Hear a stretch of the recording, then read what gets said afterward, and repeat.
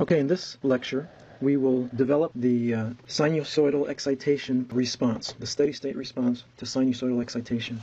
And we have a very solid foundation that we've built up to this point, such that this can be developed very efficiently, very quickly, and then we will have time to just practice some problems so that you can become comfortable at determining the steady-state sinusoidal response of a system. We're going to go back to our handy circuit that we've been using for a while now. So we have R1 equal to 2 ohms, R equal to 4 ohms, and C equal to 1/4 farad. We have an excitation, Vs, and we have a response, Vc. And we have expressed the steady-state response as H of S times Vs, where H has been found to be equal to 2S plus, actually plus nothing, divided by S plus 3. Okay. Now we now consider Vs equal to some constant, capital Vs, cosine omega t. That is our excitation.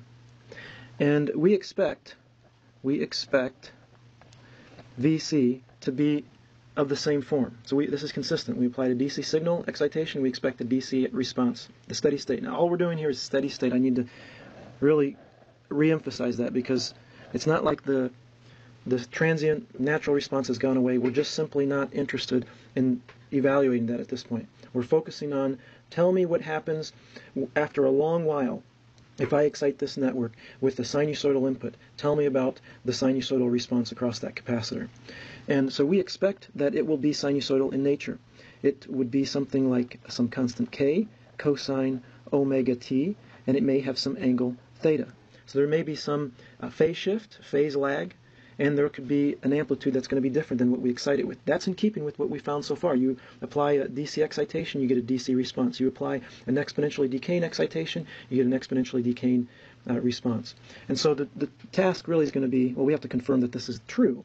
But if it proves to be true, then the task, whenever we solve these problems, will be simply finding K and theta. The constant, actually let me put this in here.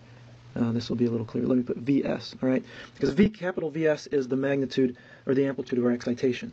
So the response will be proportional in amplitude to the excitation, and that constant proportionality will be K, which is what we're going to need to find. Now let's consider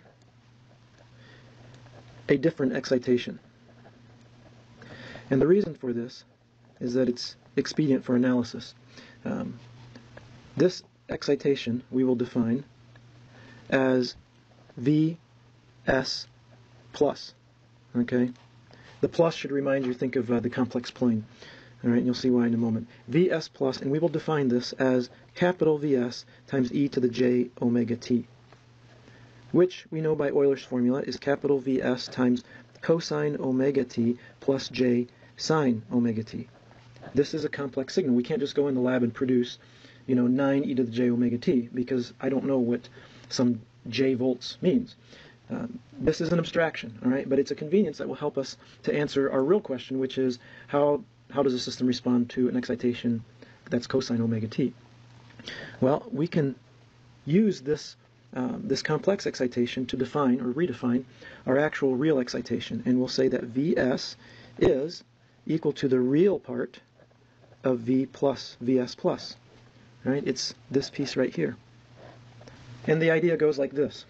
If we can readily do analysis on a system that's excited by Vs plus, by this e to the j omega t excitation, then, and we keep in mind that the actual excitation is just the real part of that, then when we arrive at the response to our e to the j omega t excitation, we can simply pull off the real part of the response, and the real part of the response will correspond to the real part of the excitation. All right, this is in keeping with this idea of superposition. We're studying a linear system. We're really exciting the system with a real component and an imaginary component. The real component is cosine omega t. The imaginary component is j sine omega t. And so they have there's a response that's due to the one component and a response that's due to the other. And we have found to date that if you excite a system with a real DC voltage or a real exponentially decaying voltage, then the response is always real valued. I mean, we wouldn't expect that if you apply 10 volts to some system that we're going to get J3 volts as a response. That just doesn't happen. And the reason it doesn't happen is that all of our coefficients in our equations of motion, which are really the values of the resistors and capacitors and inductors, are all real valued. So if you excite something with a real value, you're going to get a real value as a response. And similarly, if you could contrive of an imaginary excitation, like J10 volts, then we would expect that the response would be purely imaginary, not real. So based on that, we are going to apply that to this case here, where we will do the analysis with e to the j omega t, but then the response that we find, we will only use the real part of it and not the imaginary part. And so we'll carry through that right now. So we now define Vc plus, okay, is going to be equal to the transfer function h of s evaluated at j omega times Vs plus. All right? Now we've seen this before, where the response is equal to the transfer function times the excitation. The only difference here is that we're considering this specific excitation. So we have h of j omega times capital Vs e to the j omega t. Now convert, or I should say express, h of j omega in polar form. So we'll have, I'll just keep going here. We have the magnitude of h of j omega, right, times e to the j theta, right, where theta is equal to the angle of h of j omega. If you're unclear on this, go back and watch the previous lecture on the complex math where we did a lot with h of s, h of j omega, times capital Vs times e to the j omega t. Let's keep going. Vc plus then is magnitude of h of j omega, times capital Vs. This is just a constant, a real valued constant here. Obviously a constant that's dependent on omega, right? But not a function of time. And it's real valued, always. Times e, and now I'm going to combine the e to the j theta and the e to the j omega t. So it'll be e to the j omega t plus theta, right?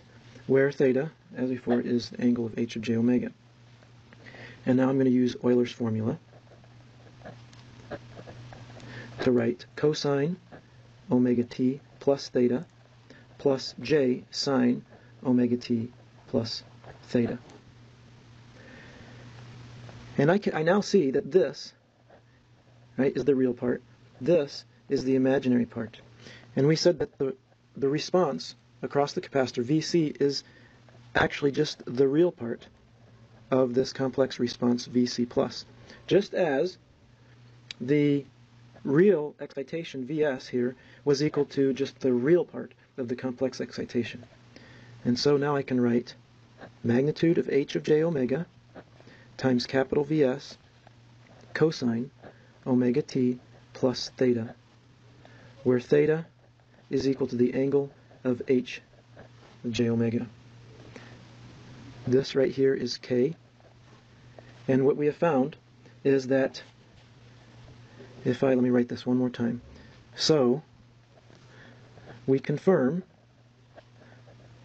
that Vc is equal to k times the amplitude of the excitation, Vs, cosine omega t, same frequency as excitation, plus theta, where k is equal to the magnitude of the transfer function, and theta is the angle of the transfer function.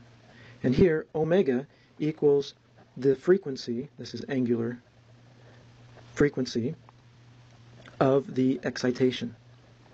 Right? It's not arbitrary. These are lockstep, right, with whatever the excitation is. If you excite it at 100 hertz, 100 radians per second, you've got to evaluate the transfer function at 100 radians per second.